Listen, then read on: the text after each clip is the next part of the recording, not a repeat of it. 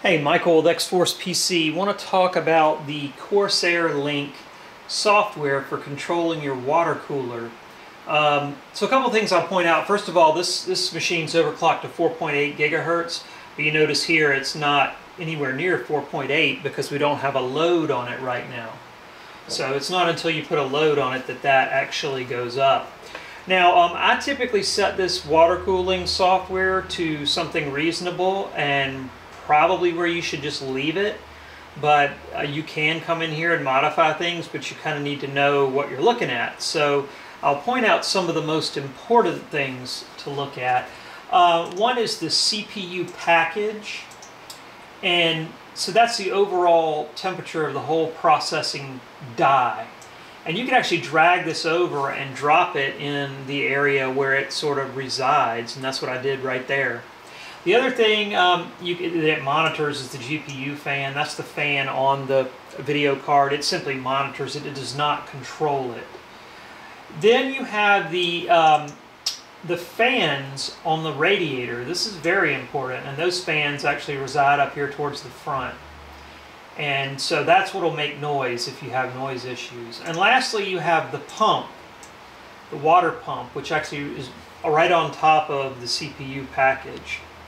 And those are kind of your key things. We got one more, the H100i V2 temperature. This is a H100i V2. You know, depends on which water cooler you get, but that's what we have here. So let's talk about what you may want to modify. So first of all, you have the fan speed here. It's currently in quiet mode, so it'll slowly ramp up and never go above 60%. And it's keying off of the H100i V2 temperature. And what does this actually mean, the H100i V2 temperature? That's essentially the temperature of the water in the water cooler. And so if you run a really long full load process, this temperature will start to creep up slowly. It's kind of like the radiator in your car. And then as it does, the fans will need to speed up accordingly. You can see right here that the fans actually aren't even spinning right now.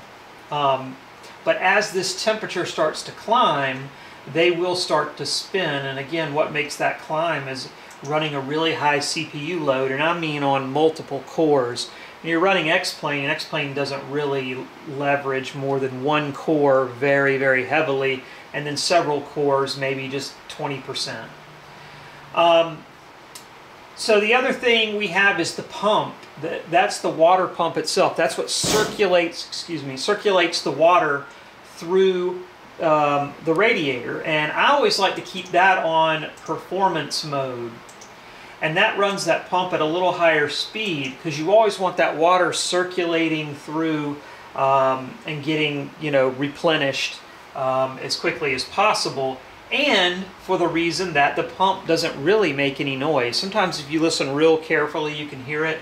But for the most part, the pump does not make any noise at all. And so I tend to run that in performance mode. So you can see here we're running right at 1,000 RPM on the pump, and we're running 0 RPM on the fans. Now what I'm going to do is and you can see we're also running 1.8 gigahertz on the speed. So I'm going to introduce a synthetic load, which is it's a program that calculates prime numbers just over and over and over. And you can see here our CPU load has gone to 100%. All the cores are pegged at the top and are running at 4.8 gigahertz. Now over here, you'll notice our pump has gone from 1,000 RPM up to 2,300. So it's circulating that water a little more quickly. And you notice our CPU package has gotten up in the mid-60s, which is fine. Anything you kind of want to stay under 80 if you can. 90 is kind of a red line, and this is Celsius, by the way. You notice up here, this is our temperature of our water. So this is the water in the water cooler. And so right now we're at 30.0, and now we just went to 30.1. And you'll notice over time, if we let this run long enough, that temperature will just slowly creep up, and as it does, the fans will slowly ramp up. You can see our fans here went from 0 RPM, actually it's not a good way to look at it, from 0 RPM to 900 or so RPM, which is still barely audible. They can hit over 2000 RPM. So 900 RPM, you're really not picking up much, I don't think, on the microphone. You're actually, the fans are a little bit closer to the microphone than I am, so probably not picking any of that up. Again, you can see here we've crept up to 30.5, 30.6 degrees. We've gone up about half a degree. So you see it takes a while at full load to actually heat that water up. So it probably will not be a problem unless you're running something that maxes out the processor for like hours and hours. Again, we're up to 30.8. We still haven't even gone up 1 full degree yet, and we're running 100% full load. So that's sort of a tour of the CorsairLink software. They do have these pre-made profiles like performance. If I switch to performance right now, you're probably going to hear the fans. So I'm going to do that. I'll hit it and listen. Now I can hear the fans a little bit. And you see the fans have gone up to almost 1700 RPM instead of right around 900 to 1000.